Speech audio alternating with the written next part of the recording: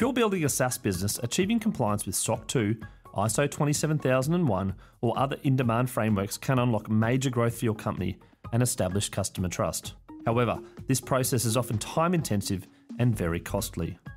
Vanta automates up to 90% compliance, getting you audit-ready quickly and saving up to 85% of associated costs.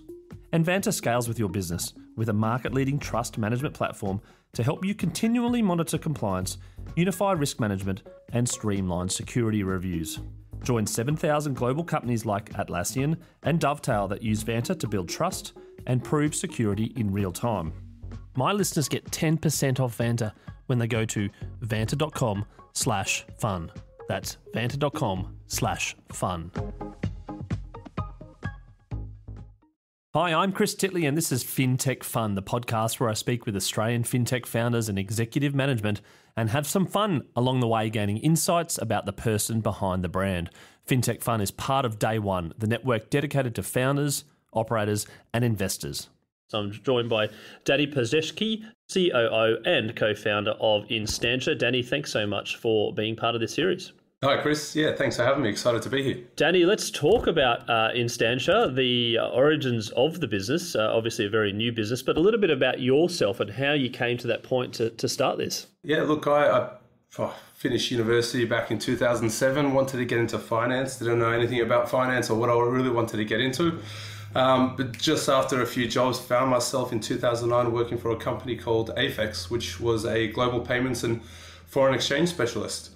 Absolutely loved it. Loved the foreign exchange markets, the fast changing dynamic pace and, markets moving around. And it was just something that was really exciting for me back then and still is now. And worked there till 2021 where we sold the company. So Afex sold in 2021. And at that point, I, new job after about 13 years in the same company, wanted to stay in the industry and just thought, let's sort of look to see if I could do this for myself. Excellent. And in regards to setting up your own business, was it along the lines of that you saw a gap in the market or some sort of deficiencies in particular areas of the foreign exchange market? Or was it the fact that you thought there was a big enough pie to start with some complementary solutions? It's actually funny how it came about. At the start, it was, let's just start a little consulting firm and see how it goes, and did that for a little bit.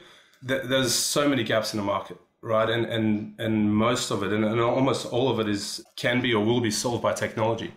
But when I was first starting out, did not have the resources, did not have the capital.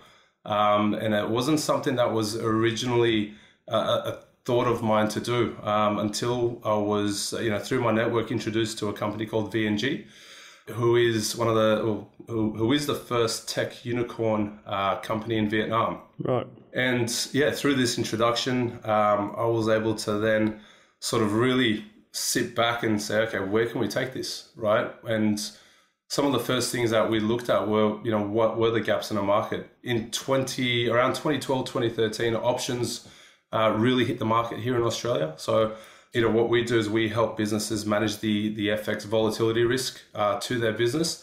And a very sort of simple product is a forward exchange contract that allows you to lock in today's rate to use later on. Then options became really popular because it started giving clients that security of downside, but then the potential to perform if the market moved in their favor. So that really took off around 2012, 2013. And that's where we did see a lot of growth. But what never eventuated with that was the technology to support, the clients through that journey.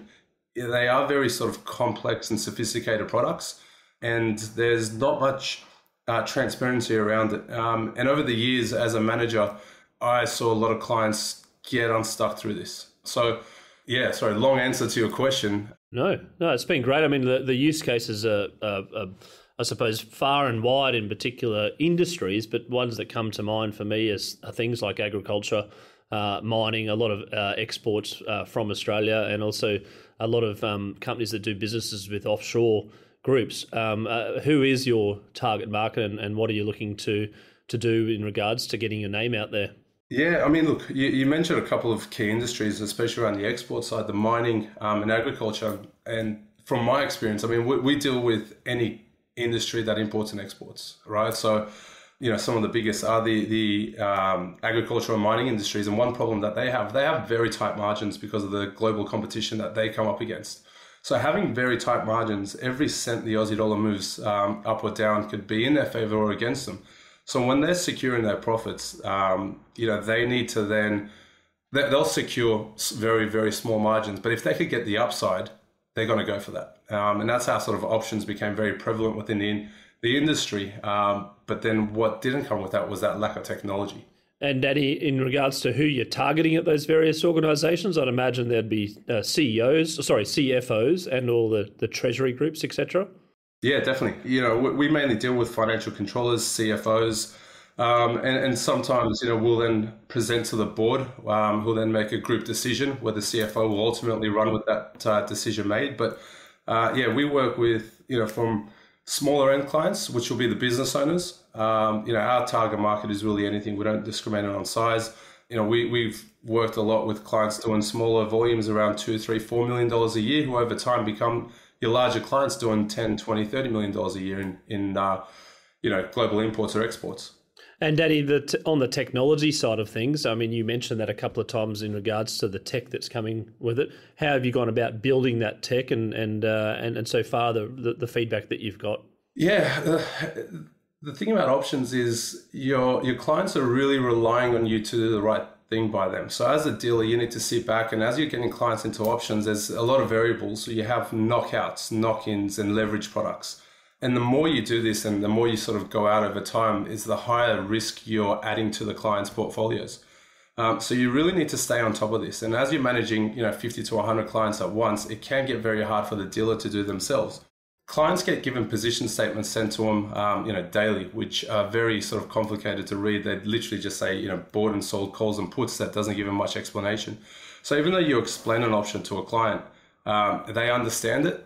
When you're sort of layering in over and over again over a whole portfolio, it becomes very hard to grasp. So that has been the biggest issue within the industry is sort of getting this out to clients and getting them to really understand it. So there's been nothing around this apart from a position statement or an Excel spreadsheet that gets sent to clients. So when we sort of came together to put Instantia, to create the company, we really wanted to stand out and say, what is going to be our point of difference? We didn't want to just be another player in the market doing the same old thing. And having the technology company behind us, that they gave us access to almost 60 developers full time for 2 years. Oh, wow. Yeah, which we had an initial plan, which was to build a visual of the client's products, which we did. As well as to move the spot rate or a spot ladder up and down to see how the portfolio would perform at a future point in time. So clients could then say, okay, if today's rate is Aussie US 66, what happens if it goes to 68 and how am I impacted?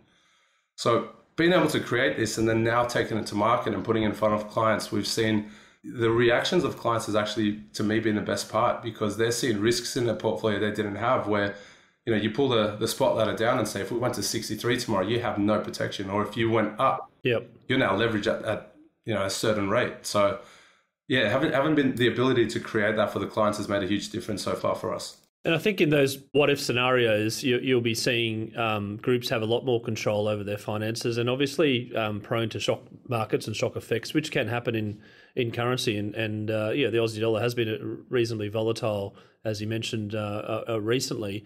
But, when we saw the unprecedented events of what happened in 2020 on financial markets, there can be quite huge swings, which can materially damage or the other way around, enhance one's balance sheet. How are you finding companies using the platform going, actually, if we did a put here and a call here, et cetera, this is the way that we will actually, resoundingly sleep better at night? Yeah, definitely. I mean, 2020 was really interesting with everything that happened with COVID and the markets. I think we fell from, off the top of my head, 78 Aussie US down to about 58. So you're talking 20 cents in a very short period of time.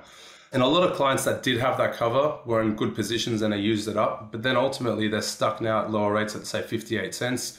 And the Aussie was sort of creeping around that 58 and 60 mark. And where a lot of clients were caught out, they started hedging at lower rates, just due to the uncertainty. Yes. So when the market did recover, I mean, the one thing that, clients can do now to avoid that from happening is they could actually go onto the platform and play around with the spot rate and say, okay, if the market does go down tomorrow and does shoot below 60 again, how am I impacted? What are my positions? The one thing about options, you want to try to keep them low risk, medium risk at best. A lot of clients get enticed into going to these higher risk options that have certain parameters like a knockout. So what happens with a knockout? If the market falls below through a rate, you're knocked out of your protection. Right? So there's no genuine hedge there. So what we saw back then during 2020 was a lot of clients were chasing this outperformance and chasing 80 as a higher rate.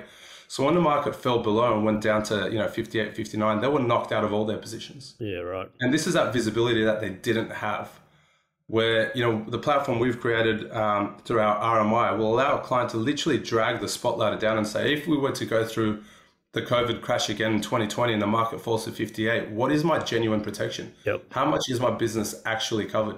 And Danny recently launched the business, and if we repeat this podcast in 12 months' time, where would you like to see the business? Well, we are looking at overseas markets. So we recently were granted our MAS license in Singapore, which is exciting. Awesome. So we'll be launching in Singapore in September.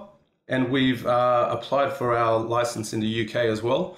So in 12 months, if I was speaking to you, would be a truly a global company set up with our offices here in Sydney as well as Singapore and London. Awesome, Danny. Now, mate, part of the Fintechfun series, I always try and have a chat to founders about what they do in their spare time. Obviously, being a startup founder, it's very hard to kind of switch off. Some people don't switch off. Some people do. It's up to every individual and how they're going. But from your point of view, I'd be keen to understand maybe something about you that others don't know about. Well, while I started, we started Instantia. I didn't have any kids. Well, my wife was pregnant. Now have 3 kids under two and a half, which... Right. Yes. Yes. Some people call that peak hour traffic. Yeah, yeah, it has been very challenging. So I don't think I've switched off for almost 3 years straight now, which has been a challenge. But the one thing I have gotten into since then is golf. Yeah, right. It is a very interesting game and one that does challenge myself. And I'm able to switch off while I'm playing. It's a good 4 hours to myself. Yes. Sometimes 5, sometimes 6 or 7 if I get a few drinks in. But the 19th hole, yeah. That's it. It's my favorite one. And it's probably the only sort of time I get to myself once a week. And it's something that I do. Yeah, no, Danny, I'm curious about the golf thing. Where do you think you get challenged the most on the course? Is it the teeing off? Is it the choice of clubs, or is it sort of the angles and what to do when you're putting? It's everything, because you think it's an easy game, and when you finish, you go, "Oh, why don't I do this and that?" And then you actually do it, and it's hard. And for me, the biggest challenge and what I love about golf is I'm playing myself, and I'm just trying to continually better myself every time. I'm not playing against anybody else. I know what my best score is, and that's what I'm going after every game. And it's hard. If you could avoid it. I'd rather 3 kids under 2.5 is easier than golf. Well, I was going to say, once you finish the golf course, you're going back into what's pretty hard as well with the 3 kids or so, mate. Do you get into your TV shows yet? Your kids' TV shows, or they're a bit young? Yeah, Miss Rachel's very popular. I'm not sure if you've heard that one. I think Peppa Pig, Miss Rachel, it's Wiggles, it's everything. So I've stopped watching. There was Paw Patrol, there was Bluey, there was a whole lot of them back in the day, and I remember Bluey's obviously still very popular, based from Brisbane. So as a Brisbaneite, very proud of that particular show. But Peppa Pig always delights our family as well. Definitely. I think the one thing is you stop watching your own shows and you start watching the kids' shows. Yeah, and you start recognising the episodes as opposed to which Sopranos episode you recognise. It's now which Peppa Pig episode. You start singing along with the songs. That's when you know you're done. That's it. Danny, thanks so much for having a chat today and about the origins of the business behind the scenes and exactly why you started it, the progress that you've achieved thus far, and also the future outlook into becoming a global company. A big milestone achieved there with accreditation in Singapore, and looking forward to catching up. Thanks again for being part of the Fintechfun episode. No worries, Chris. Thanks for having me. Listen to the Unfunded podcast, brought to you by the Day One Network and hosted by me, tech writer Joan Westenberg. We're sharing the no-holds-barred untold stories from entrepreneurs who have decided to build a business on their terms. I'll be interviewing successful founders and operators on the grit and ingenuity it takes to build and scale independent startups without the support of traditional venture capital funding. Subscribe to the Unfunded Podcast now, wherever you get your podcasts.